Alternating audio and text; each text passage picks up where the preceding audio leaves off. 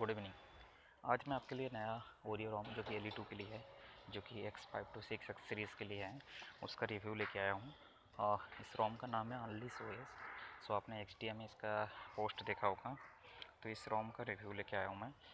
तो आप इस रोम के बारे में पहले बता दूँ कि रोम प्री रूटेड है। बेसिकली अब इसमें मैजिस के वगैरह को आपको अलग से कुछ इंस्टॉल करने की ज़रूरत नहीं है।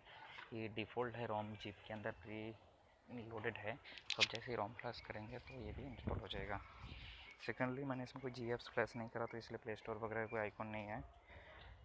तो इस रोम के बारे में देखते हैं। इस रोम का बूट एनिमेशन जो है, ये 3 लाइन्स ऐसे बना हुआ आप देख रहे हैं। थोड़ा सा ऐसे लगेगा आपको कि आपका स्क्रीन गया, डिस्प्ले गया, बट अब डरिए मत, बहुत जल्दी बूट हो जाएंगे।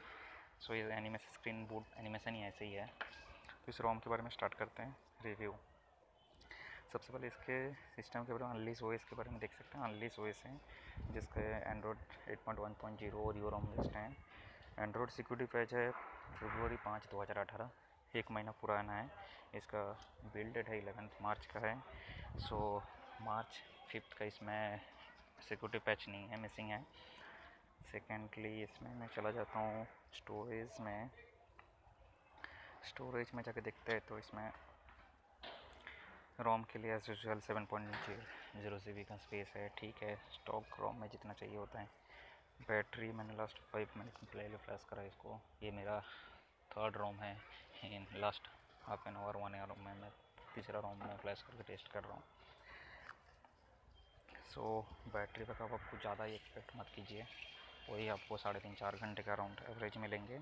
अगर आप कोई कस्टम कर्नल यूज कर रहे हैं लाइक पानीसर और ओवरलोड, सो उस पर आपको थोड़ा सा बेटर परफॉर्मेंस मिल सकता है। लाइक 4-4.5 घंटा, 5 घंटा तो मैक्स टू मैक्स मिल सकता है, और 5 घंटा बहुत कम लोगों को मिल रहा है। सो आप 4 घंटा लगा के चलिए मैक्स टू मैक्स। तो जिनको थोड़ा सा ज़्यादा यूज करते हैं, ज़्यादा बैटरी बैकअप चाहिए होता है, तो आप या तो आप नॉकआउट रोम पे यूज करें या फिर अपना स्टॉक रोम यूज कीजिए। उसके बाद मैं इसमें दिखा देता हूँ। अनलीश करके आइकॉन है जिसके अंदर आप कस्टमाइजेशन सारे आइकॉन मिल जाएंगे। Block, network, traffic, notification, battery icon style, dotted circle कर लेते हैं। मेरे पास 20% बैटरी है। सो मैं अभी लास्ट, मेरे पास और एक रोम बचा हुआ है, मैं उसको तो प्लस करके नहीं दिखा पा रहा हूँ अभी, तो उसका वीडियो मैं नेक्स्ट डे बनाता हूँ। पावर मेनू, इसमें पावर मेनू को आप डिले वगैरह चेंजेस कर सकते हैं। Recent interface, lock screen button, navigation, animation, gesture, miscellaneous about, काफ़ी सारे ऑप्शन हैं जिसमें आप इसको कस्टमाइज़ कर सकते हैं। वाईफाई चल रहा है प्रॉपरली। हॉटस्पॉट भी मैं देख लेता हूँ, हॉटस्पॉट चल रहा है। यस, हॉटस्पॉट एक्टिवेट हो रहा है। अगर क्विक नोटिफिकेशन के अंदर मैं जाके देखूँगा, फ्लैश लाइट चल रहा है मेरा। बैटरी सेवर आइकॉन भी ऑन ऑफ हो रहा है प्रॉपरली, बैटरी सेवर काम कर रहा है। वोल्ट आइकॉन आप देख सकते हैं स्टेटस पर के अंदर। तो मैं वोल्ट कॉलिंग करके देख लेते जियो का कॉलिंग हो कि नहीं। वेलकम टू जियो मराठीसाठी एक दाबा। यस, वोल्ट कॉलिंग भी चल रहा है प्रॉपरली। सो अभी जो ऐप्स आप इंस्टॉल देख रहे हैं, इसके अंदर इंस्टॉल्ड है देख रहे हैं, इसमें सारे pre loaded apps accept that footage camera. अब इसमें देख सकते हैं डिफ़ॉल्ट इसने एडोए भी इंस्टॉल करा है, क्योंकि मैजिस के मैनेजर है। तो आप एडोए यूज करके अपना होस्ट फाइल में चेंजेस अपडेट करा सकते हैं, तो कि आपको एडवर्टाइजमेंट्स वगैरह जो भी है मोस्टली ब्लॉकिंग हो जाता है। बाकी डिफ़ॉल्ट कैम नहीं था, तो मैंने इसमें फुटेज कैम इंस्टॉल करा हुआ है। और एक मैटलॉग करके ऐप है, बेसिकली लॉग वगैरह देने के लिए, जो डेवलपर के लिए फ़ायदा है। इस रोम, आई थिंक ये ऑफिशियल बिल्ड की अनऑफिशियल बिल्ड चेक कर लेते एक बार।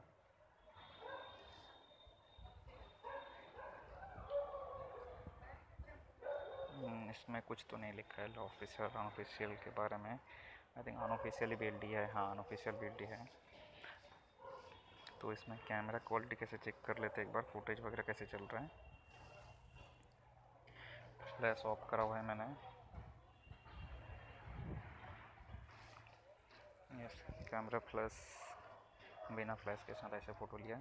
तो फ्लैश के साथ मैं देख लेता हूँ कैसे है फ़ोटो। फ्लैश ऑन कर दिया मैंने। फ्लैश के साथ भी प्रॉपर फ़ोटो आ रहा है, बिना कोई क्रैशिंग लैगिंग के। आपको डिफ़ॉल्ट म्यूजिक प्लेयर मिल रहा है। इसमें पता नहीं पिक्चर क्यों क्रॉप हो रहा है। हाँ, एक पता नहीं कुछ तो बग है इसमें।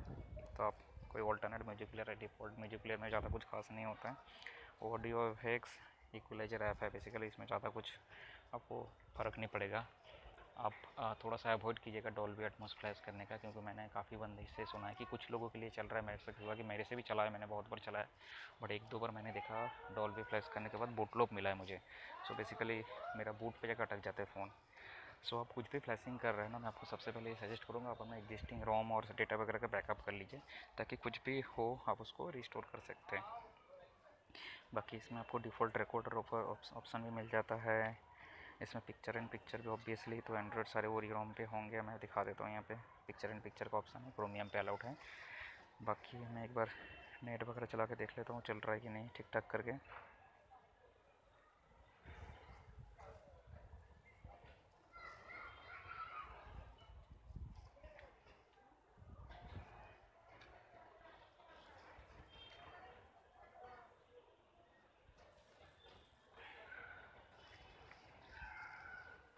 चल रहा है, मस्त चल रहा है। वाईफाई देखता हूँ कनेक्ट करता है कि नहीं, सर्च करता है कि नहीं। यस, वाईफाई कनेक्ट हो गया, प्रॉपर चल रहा है वाईफाई वगैरह। कॉन्टैक्ट्स तो ये डिफ़ॉल्ट है लॉन्चर। आप अगर GApps इंस्टॉल करेंगे कोई हेवी वाला तो आपको दूसरा लॉन्चर भी मिल जाएंगे आपको।